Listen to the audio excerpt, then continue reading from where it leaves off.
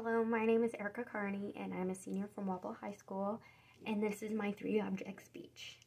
My first object is a passion of mine that I've had for quite a long time, and this is my passion for art and painting. I have been painting for many years and enjoy it so much that I love to put my art out there. I love to put it on walls. I like to show people that they don't have to be good at art just to do it.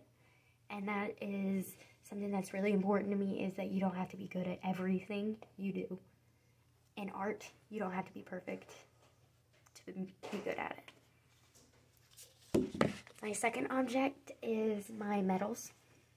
I have so many medals I can't even count, but I am a gold medalist for state and choir and solo and ensembles, and I'm also a cross-country champion and state qualifier and districts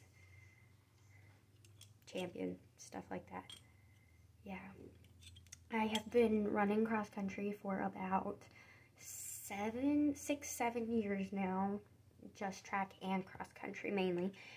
But it is a passion of mine that has come down through my family for many generations, and I'm hoping it continues through my family.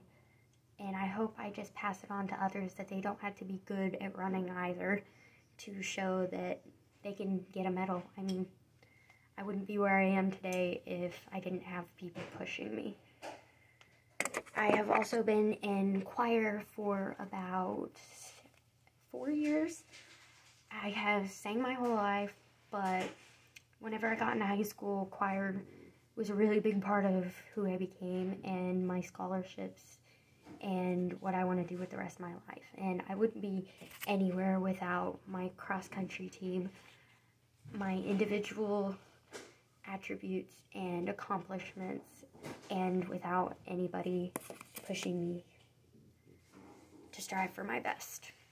Okay, my third object. It's not really an object. This is my dog. He likes to snort. This is Hambone. His story actually comes with an interesting name. So, this is my emotional support dog. My mother says she's not sure if I'm supporting him or if he's supporting me, but, you know. Hambone is about 2 years old, and he was actually born and raised in our household. When he was born, his mother attacked him, actually, and tried to kill him and all of his siblings, which is rather unfortunate, and it ended up breaking his right leg and his little jaw. Yeah, smushy face. Well, we kept him alive. We tube fed him, and we did everything we could to keep him alive. But when he was a baby, his little legs swelled up so big that it looked like a ham bone. So we decided to name him Hambone, and it stuck. So this is my baby. This is Hambone. Say hi. He's not. He's happy to meet you all.